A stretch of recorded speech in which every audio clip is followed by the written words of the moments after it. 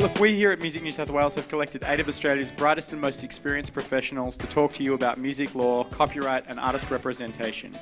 We have Julia Kosky, who's a solicitor at Oaten Solicitors. I might ask people to step up as I call them if possible. This is Jules, and she's one of Sydney's top legal representatives.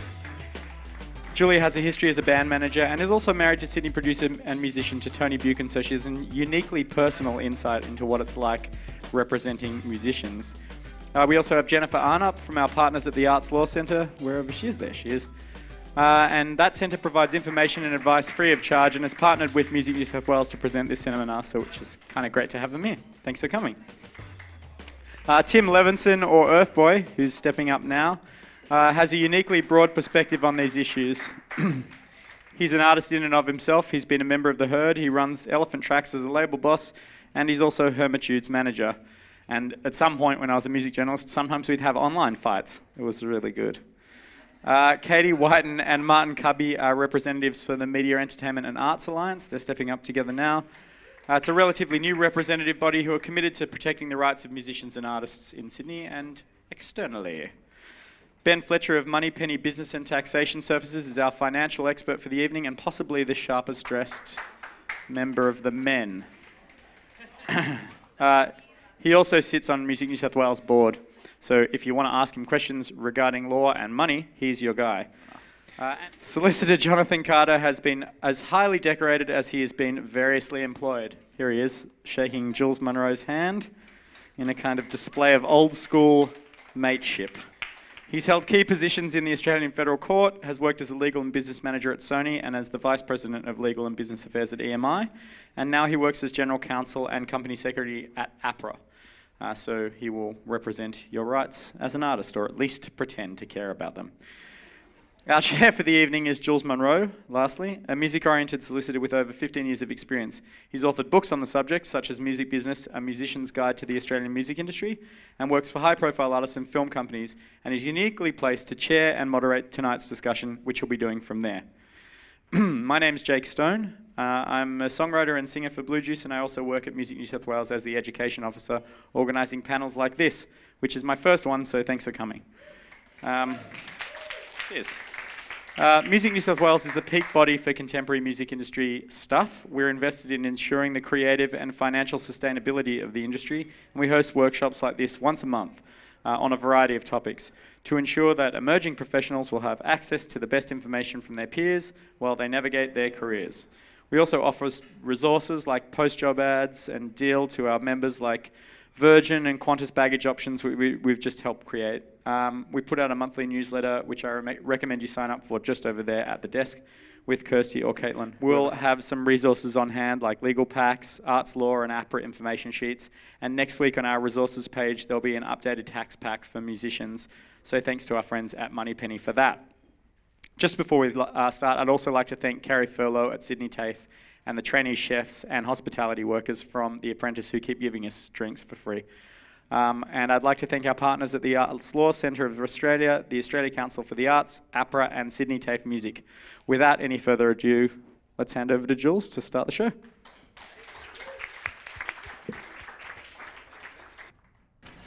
Welcome. Thank you all for coming. Thank you to Music New South Wales for putting this evening on. Thank you to all these people who have come in and given up their Tuesday evening for us. We have got such a massive list of topics we want to cover tonight. We have about 90 minutes, I think, to do it in. So we are going to go hard and fast through all the boring but important things you need to know, except we'll try to make them less boring, and we'll try to make sure that you understand how important they are. I've got a range of lawyers, musicians, accountants, advocates, all sorts of skills here on the board. We're going to cover a lot of ground, as I said. I've also brought along a copy of my book, Music Business. We're going to give one of these away at the end. We're going to have a quiz, an elimination quiz. So listen carefully, and if you remember all the things we said, you might just get a large piece of paper from me. The first thing I want to quickly go through is a bit of background how I came to be sitting in this chair, really. I started life trying to make a living as a musician, but I wasn't good enough, so I had to go and be a lawyer. But I always was fascinated by the intersection of creative endeavour and commerce, because it seemed to me it would be a wonderful way to make a living, and it certainly contributed to society. And so I followed that line all the way through my career. And I think many people along this row will have had similar convictions, whether they went into professions and so on and learned about tax and accounting and advocacy and so on, and collecting societies, we'll talk about them, but always had this fundamental love of music as a creative form and a very important means of expression. So in this room today, because we want to make sure we're pitching it to the people in the room, who among you here are musicians? Less than half the people in the room. Who among you are law students? Who among you are doing arts administration or entertainment business courses? So there's this massive group of people who are in indeterminate categories. I hope you find this interesting. I was the three. How many here are alcoholics? Well, I asked how many are lawyers. I said law students, didn't I? Who are lawyers, practicing lawyers? What are you doing here? You know all this stuff. Crikey. Anyway, it'll be fun, and we might get some thorny questions from you. The format's going to be this. I'm going to whiz through the bullet points that accompanied the bump that came with the course. The advertising for tonight. I'll do a little top liner. I'll go to the appropriate person here, ask a question. At the end of each segment, we'll take, say, 3 questions in a clump, then deal with them, then move on to the next one, because I really want to get across as much as we can tonight. There are no dumb questions. Do put your hand up if you don't understand anything or you wish something to be amplified or repeated. So the first thing on our list was, he said, looking at his list, business structures, because it is a music business after all. We'll get on to the world of copyright law and the fundamentals of how you actually even make money from your creativity. But the first thing you run into when you wish to make a living or any income from this activity is what kind of business structure you're in. So I'll quickly go to the top line of this to save Julia the bother. Fundamentally, you can trade as a sole trader and go out and do your money and get an ABN and send your invoice, or you can work with other people in a partnership, or you can incorporate as a company. They all have different advantages and disadvantages. Ultimately, if you're starting out very small and it's just you, sole trader structure might be okay, but if you get a very, very big business, the large turnover, as Ben will go into later, sometimes you need to work out how to not be earning quite that much money or how to use your money better. If you're doing something that's inherently risky or you need to split the proceeds with a lot of other people, you might go into an incorporated company. So there's a legal personality that is actually out there doing the business, and none of you are personally liable for the debts of the company. We'll go into that too. And then there's a partnership, which a lot of people just are by virtue of joining a band and going on the road. You don't even know you're in a partnership, but if you get together with one or more other person to do something with a view to making money, you are in a partnership. There's a whole lot of laws that just apply to you that you wouldn't even know about, which affects how you get out of that relationship. That's super, super fast. But can I ask, Julia, you advise a lot of bands, and when they start out, they often have no formal structure at all. And they come to you and they say, what are we meant to do? How do you start that conversation with them? Hello? Yep. I guess, the first question is, as you've already alluded to, are you working alone or are you working with others? If it's a band, I would probably start, depending on, and Ben will talk about this more as far as how much money they're earning, but, from a kind of legal structures point of view, it will usually be, make more sense for a band to start as a partnership. Just, sorry, is it feeding back a lot?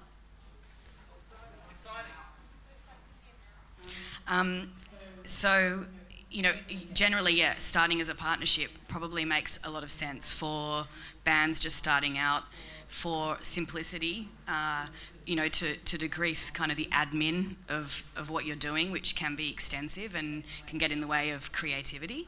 But obviously, as a lawyer, I would be likely to advise that there was some kind of partnership agreement.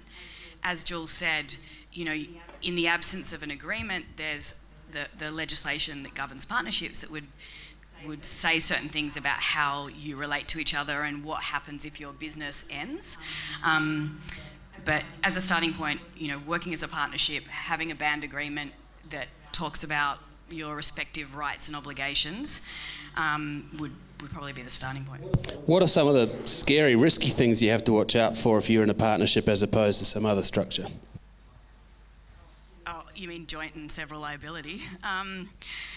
Yeah, so obviously so in a partnership, that's the other thing I would say straight away to a client is a lot of these issues are also accounting related, and you know, it's not my job to give any advice about people's kind of accounting or tax obligations, and they'd need to speak to someone about that.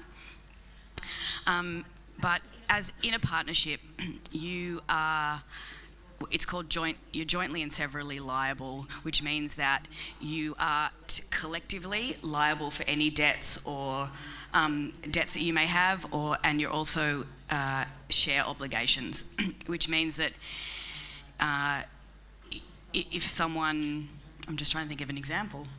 You can give an example. In my draft tagline, which Jake bravely used, it was, we want your van, not your debts. So any one partner would have to pay the debts of the entire partnership. So if somebody went down to hired a PA or a whole backline and then just stole it, everyone would be on the hook to pay the hire shop out, not just the person who did the wrong thing. So there's nothing you can do about that. That's what the law says. All you can do is arrange between yourselves that you'll protect each other as a matter of contract. Thanks, Julia. How are partnerships taxed, Ben? I mean, wherever the money goes, the tax follows like a loyal dog. So how do partners, are there any tax advantages to a partnership structure, assuming you've dealt with all the liability issues in the legal side? Not really. A partnership sort of works as a bucket. All the money that the partnership earns, the touring income, all the rest of it goes in, the expenses come out, and the net bottom line gets split either equally, or if they've got a band agreement that says otherwise, based on the band agreement. If it's a loss, it distributes a loss. If it's income, it distributes that income. So the income's taxed in your own hands personally. It's not in the business, is it? Yeah, the partnership's just it's a legal agreement. It's an entity that needs to lodge a tax return, but it's not a taxing entity in itself. It doesn't pay tax. So you can see that partnerships are simple to get into and sort of innately attractive. Well, they just happen because you get together and you start playing gigs. But there's actually quite a lot of difficulty attached to them because you could be liable for everyone else's debts. There's no tax advantage. Everything's, you know, it's a difficult thing. It takes just as much admin as any other structure in many ways, which is why a lot of people decide, if they've got enough income to justify some of the admin, to incorporate the business of the band within a little private company. So at the risk of hammering you on this sort of stuff, Julia, what are the main aspects of a company organisation when you're talking to, say, a four-piece band? What do you say to them when they're considering incorporating? I guess, so the first thing that you should know about a company, that it's a separate legal entity, which means that, you know, for the purpose of law and for contracting, the company is separate from the individuals that may be shareholders of that company.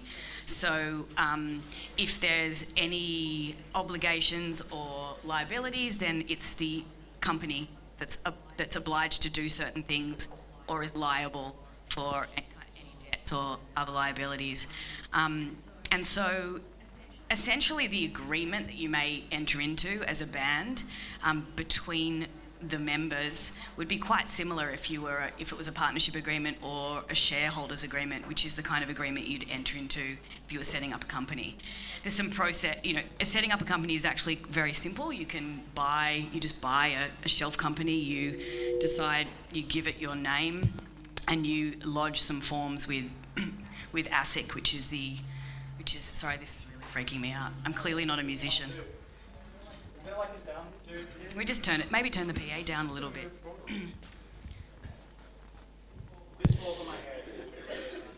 Yeah, it's all right. We're trading as a company, so you can't sue us personally. Heading up to the high level on this, the reasons companies were invented was so that people could isolate risk and take risky ventures on to see if they could make a go of it without putting the house in as collateral. So the whole concept is shifting risk away from you personally, so you can give it your best shot. There are rules about what you can and can't do, and away you go. And if it all goes to hell and you lose your money and the business doesn't succeed, then hopefully that's it. There's no comeback. Of course, sophisticated ways of getting people on the hook have evolved, but that's the fundamental concept. Which is why, as between shareholders, you do need to look at your own internal relations. There's things to consider, such as, can I be involved in other bands while I'm in this? Can I sell my shares to other people, whoever I care? When I leave, can I compete? There's a long list of complex matters you need to turn your mind to if you want to get into a company in a way that will save a lot of heartache down the track. Because the best time to regulate your relationships between yourselves as shareholders is to do that when you're all in love and it's going to be exciting and you're keen. I regularly, in my commercial law practice, have to deal with businesses, some of them quite big, that break down, not because they're not profitable, not because they're not fantastic, not because they don't employ lots of people and have cool people working with them, but because the shareholders can't decide anything and they're in a dispute. And if you don't have a contract governing how that stuff is dealt with, you can get into a dreadful stalemate, because it's all about votes. So a 50-50 deal, 50-50 shares, same. If John and I had the same number, no one can win a vote.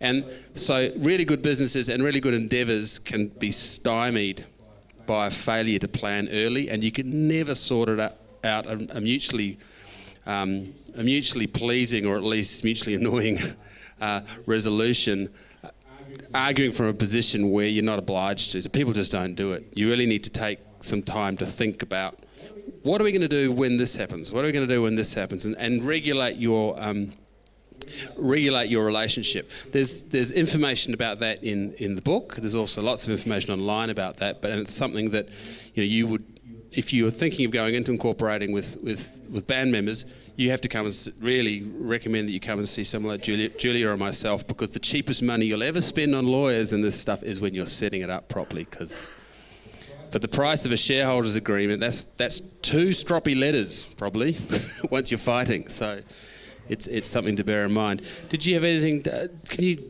give people a quick view, Ben, on how companies are taxed? Yeah, as you've said, that a company is a separate legal entity, unlike the partnership where all the money comes in and goes out and is taxed at an individual level. A company is a really great basic unit for a musician to trade through. It gives you a bit of legal protection, which the lawyers I'm sure will talk about. As far as tax goes though, a company pays tax at 30 cents in the dollar, whether it earns $1 or $1 billion, it doesn't make any difference. Whereas an individual, which is how you're taxed if you're in a partnership, goes from 0% through to 49%. So there's a 19% difference there, which if you're earning quite a bit of money, can actually be quite significant. Any tax that is paid by the company at 30 cents can eventually be repatriated back to the shareholders via a franking credit when dividends are paid out, which, not to go into it, but it kind of works in the same way that your wages work. If you had tax withheld on your wages, that's money that you have to pay tax on, but you get a credit for it. And company tax works in the same way when it comes back out to the shareholders. That is the most succinct and clear way I've ever heard that explained. Thank you, Ben. It's the 3 beers. You should have 3 beers before you start at work every morning. I think that really brackets... Oh, there's one other business structure, which is just being a sole trader, and that means everything's on the line, everything you own is on the line. If it goes wrong, that stuff is all available to your creditors. It's simple and easy, but it's also high risk. As soon as you start earning a significant amount of cash or going out and doing risky things, think about not being a sole trader. One thing I don't know if Jules does in his fancy office down at the Bay, but we get a lot of really small bands that might only be turning over 10 grand or less coming through the office for looking for advice. The basic advice I would give as far as structuring goes, if you're not earning much money, if there's one of you, you're a sole trader. If there's a bunch of you, you're a partnership.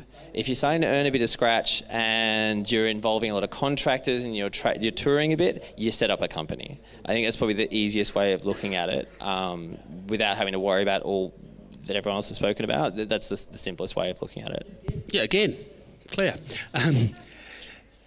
It's one other thing I need to raise about companies is companies have a life of their own because they're a separate entity.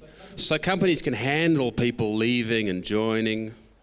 So you can have a business that some shareholder might go and some might come in, and it doesn't disrupt the business. I mean, there might be if it's a company for a band, there may be creative or marketing issues associated with lineup changes, but the essential business doesn't have to fall apart. So that is something to bear in mind. That's the sort of the first heavy, boring but important part of the evening. Let's take a couple of questions, if there are any, about business structuring, so that we can then move on to the fascinating and lucrative world of copyright. Any questions? Yes, sir.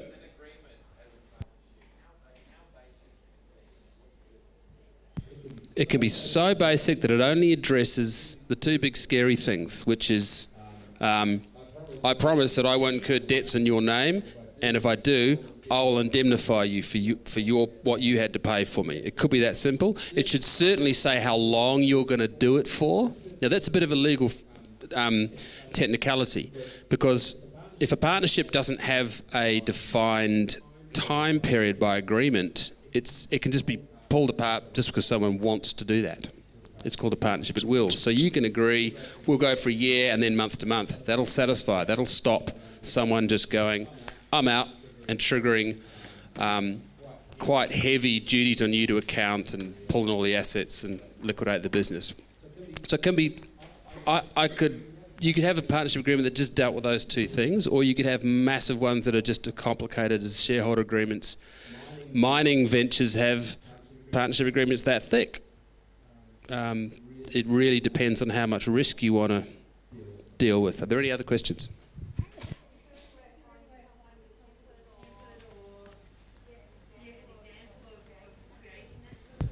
Our friends at Arts Law may have a partnership checklist or a partnership agreement for bands. Tell us about that, Jennifer.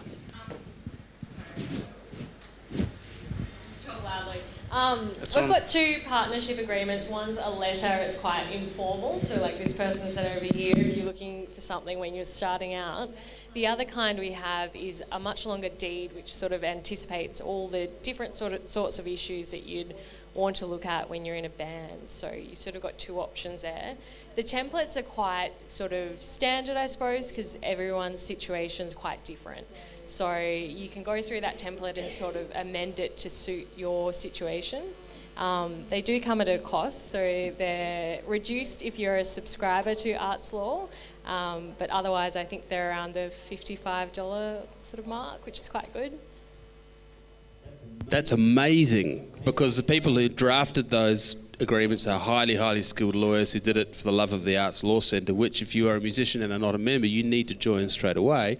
It was established by Shane Simpson, who hired me and set up Simpsons, and they do an incredible job, and they give you free legal advice. They've got resources like that, and so you should definitely talk to Jennifer at the end if you want to see what they can do to help you. And they've got an amazing website with all those resources right there for that very, very cheap price. One last question? Yeah, that's the cool thing. You can be the shareholder and director of your own company and then run the business and put all the risk in that little company, and I've got plenty of clients who are.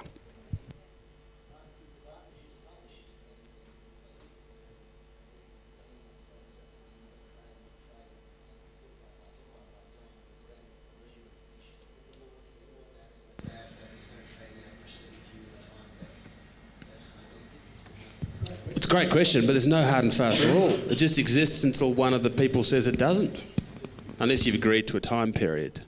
So it's another reason to make it for a defined period of time, because then at least you're not going to have obligations to your old bandmate from 10 years ago when the, Quentin Tarantino comes knocking and wants to put the song in a movie. One more. Just a quick question. What's the difference between a shareholder and a director? Go, Julia. Okay, so a shareholder is one of the owners of the company, and the way a company is owned is divided by shares, and shareholders have certain rights in relation to the company. A director is part of the governing body of a company and is appointed by a shareholder, usually in a constitution, by virtue of the constitution or the shareholders' agreement.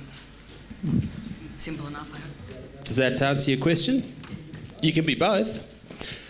All right, let's move on to ever more interesting areas where we're going to get some more war stories, and we're getting to the real nitty-gritty here legally, apart from structuring. Structuring is important, but copyright's more important, and that's why we have Jonathan Carter here from APRA.